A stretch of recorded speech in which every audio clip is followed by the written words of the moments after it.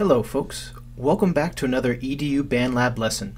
Today we are creating a short music bed with 3 loops. First we head over to an old assignment. Remember, after you click Start Assignment, to select the teacher's assignment as your next step. Once the assignment has loaded, select Browse Loops from the menu box. Next, let's take a moment and audition some packs to find ones we like the sounds in.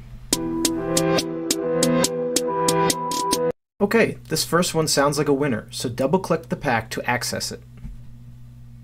Using the search filter, we will choose the drum category to start our loop selection process. Remember to press the little play button to audition each loop.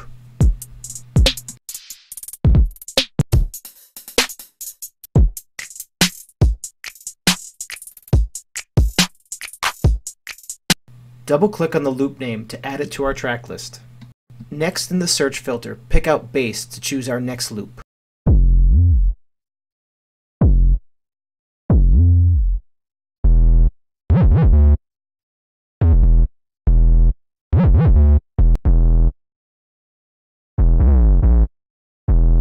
Once again, double-click on the loop name to add it to our track list. Back in the search filter, let's pick the synth category to find our last loop to use.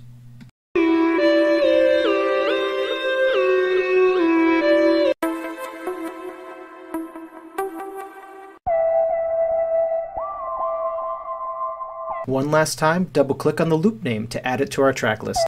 Now we are going to loop the loops out to make our music bed longer. First, click on the Loops button to hide the menu.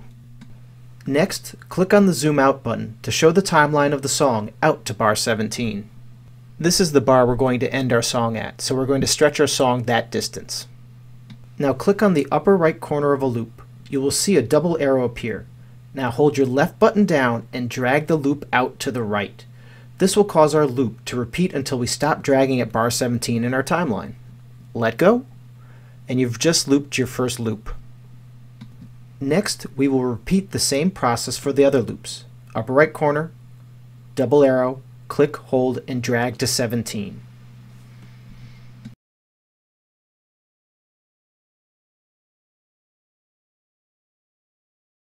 Now that everything is looped out, let's take a listen to what we have.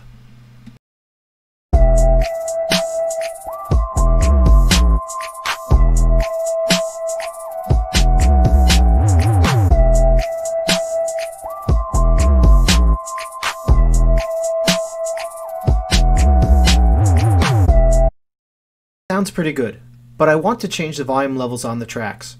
You can find the volume for each track right underneath the track name on the far left of the track list. Adjust the volume by clicking and dragging to the right or the left.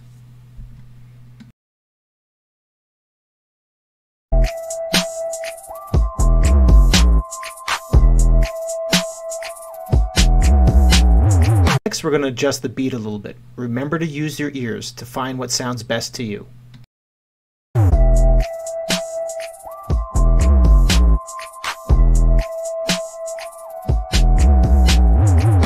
Okay, I think we got it. We just built a music bed out of 3 loops, a bass, a drum, and a synth.